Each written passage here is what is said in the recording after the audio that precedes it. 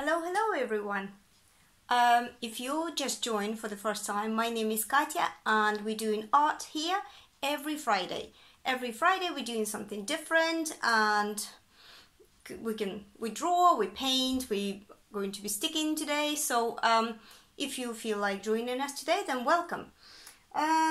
First of all, I want to share with you that I am super excited today because I have ordered this phone holder and it didn't take 2 months, it came actually in a couple of weeks, and that means I have free hands. I don't have to hold my phone anymore. Yay! So that means I can share loads of stuff with you. I can actually show you things and I can point it up and down so you can see the table and what I'm doing.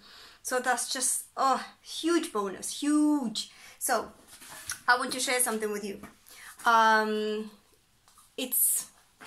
lost track. I don't know what video it is. Video 6 or video 5.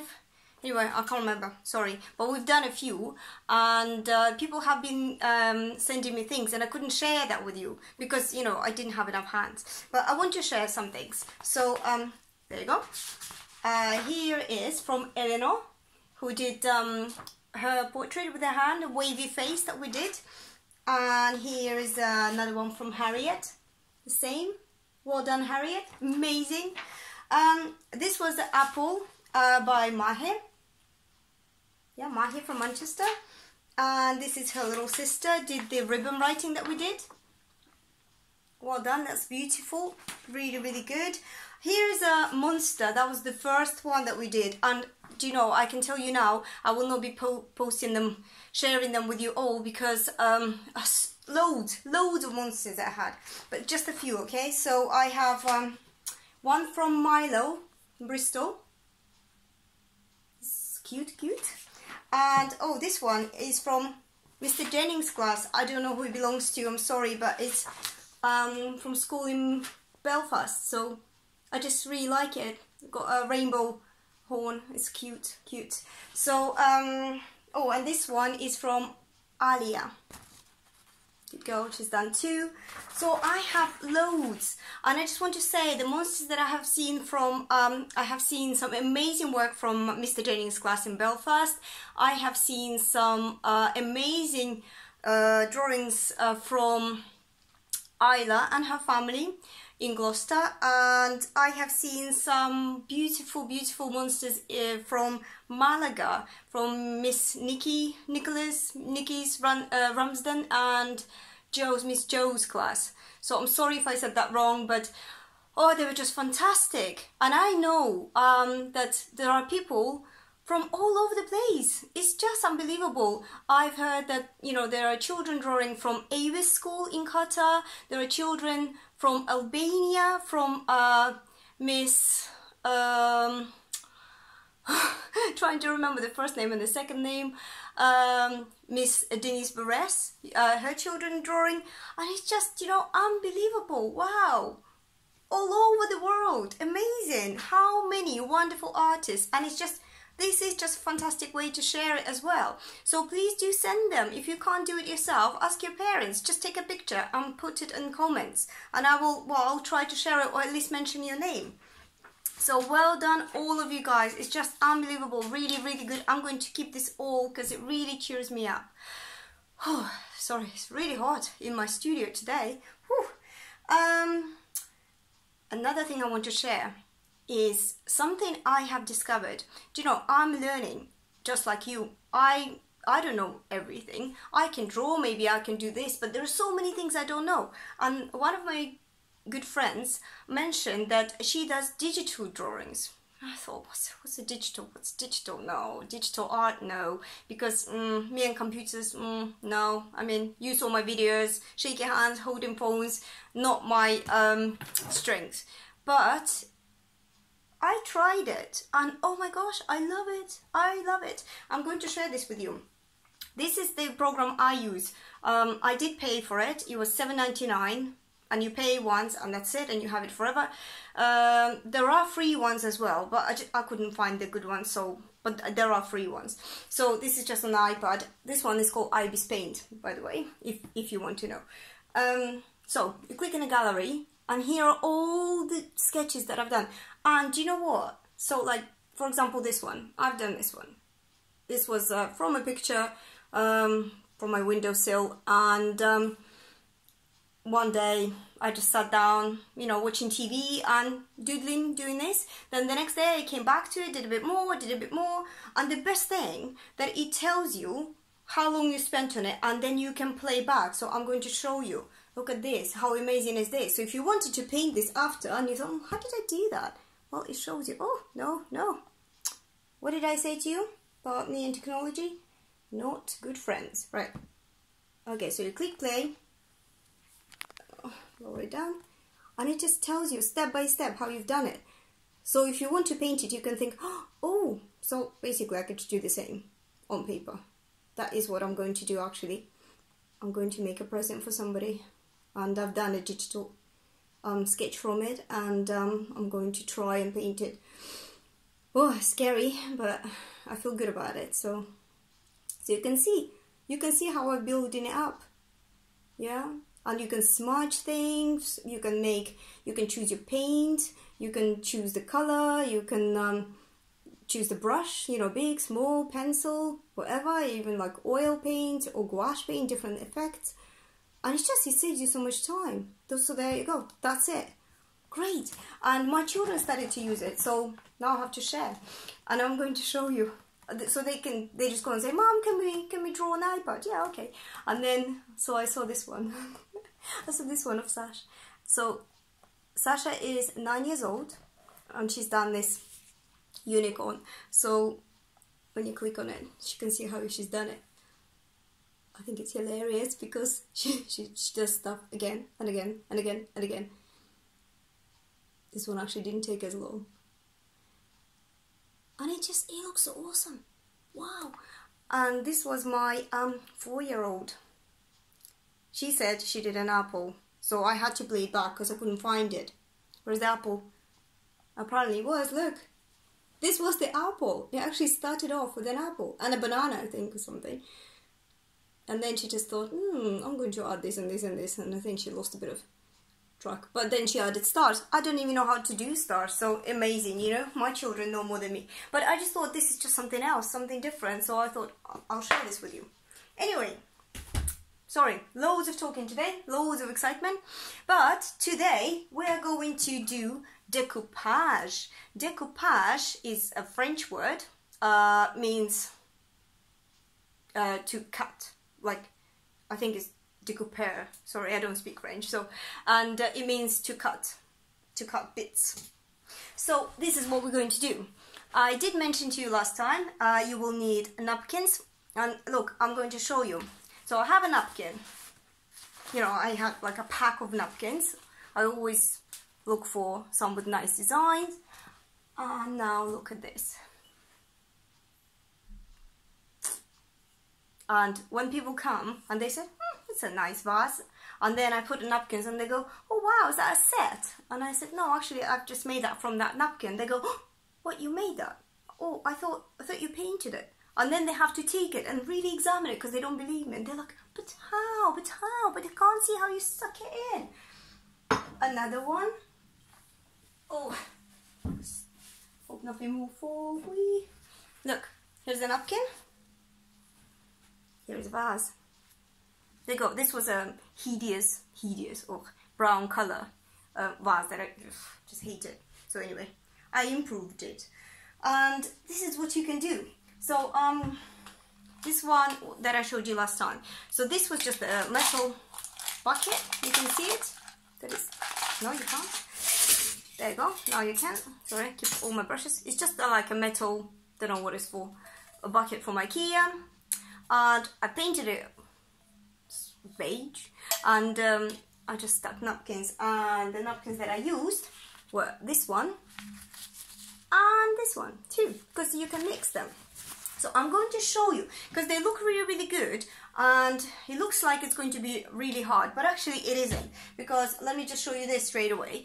This is my 9-year-old by herself. I did not help at all. She just did the whole thing. The only thing I helped is I painted the jar, but you don't have to.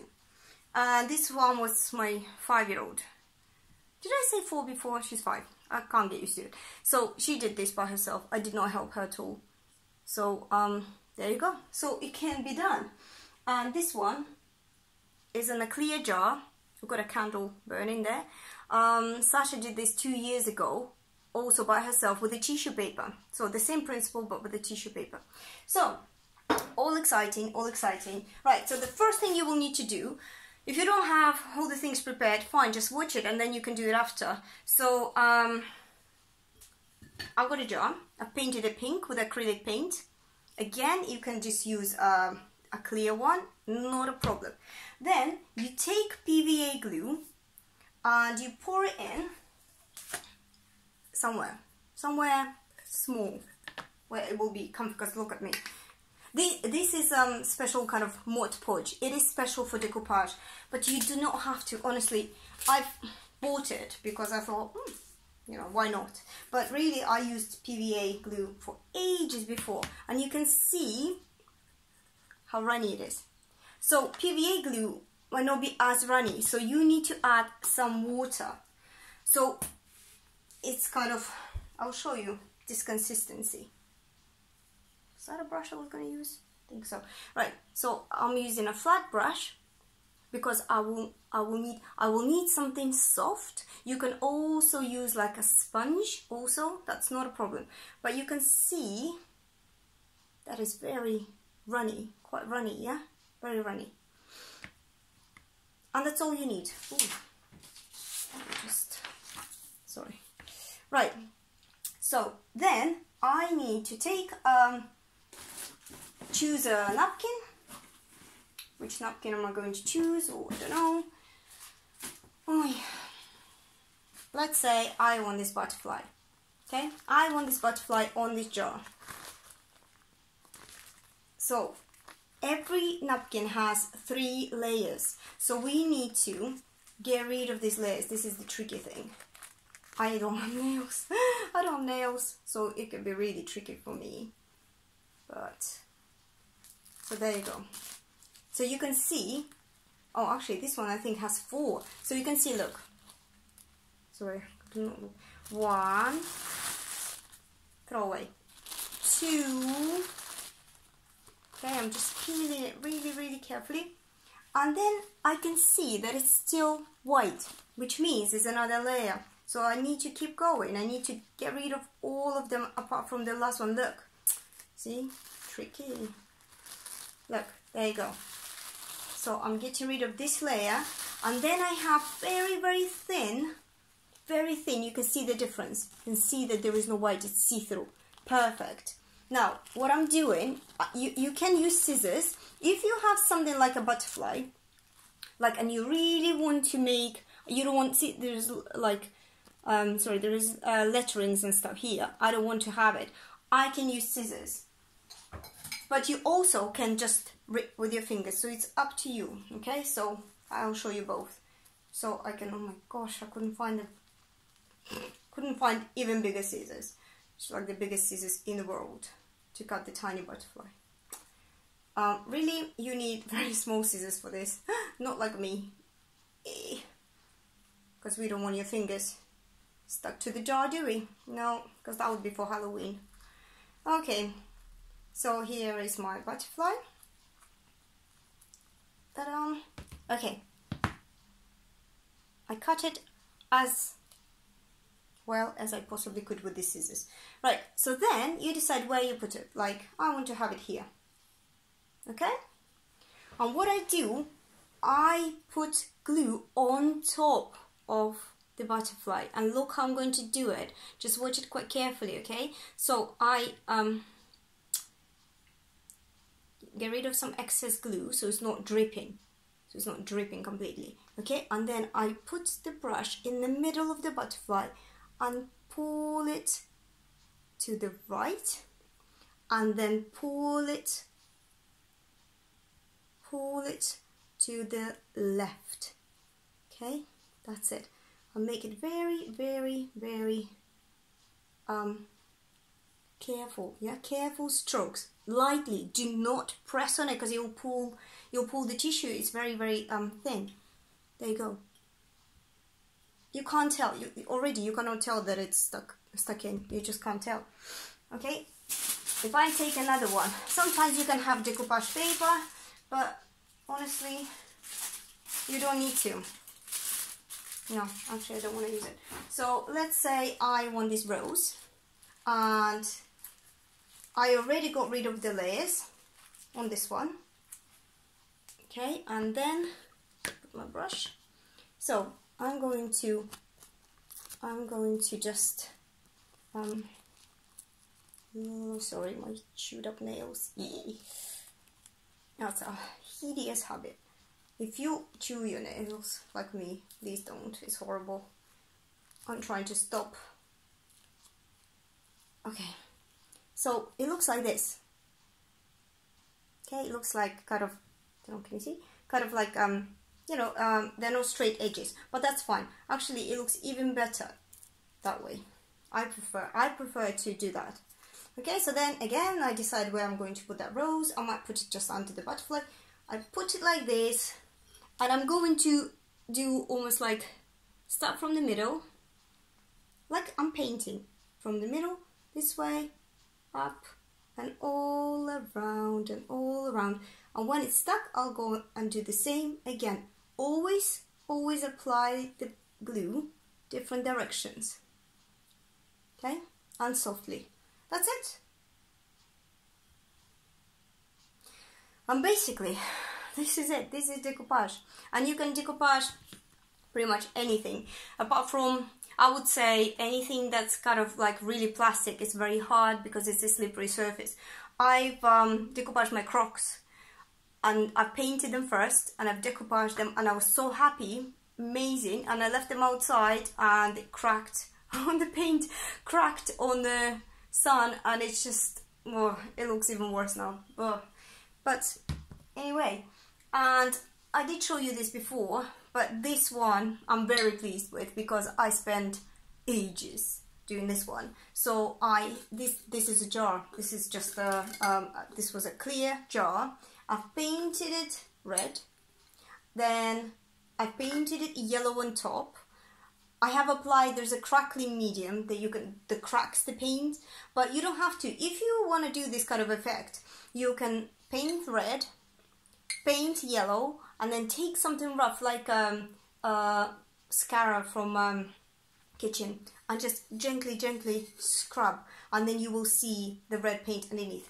Then when it was all completely nice and, you know, got rid of, with a dry cloth, I got rid of all the little bits, and I decoupaged on top. All this is napkin, and then after it was completely dry, I then varnished it.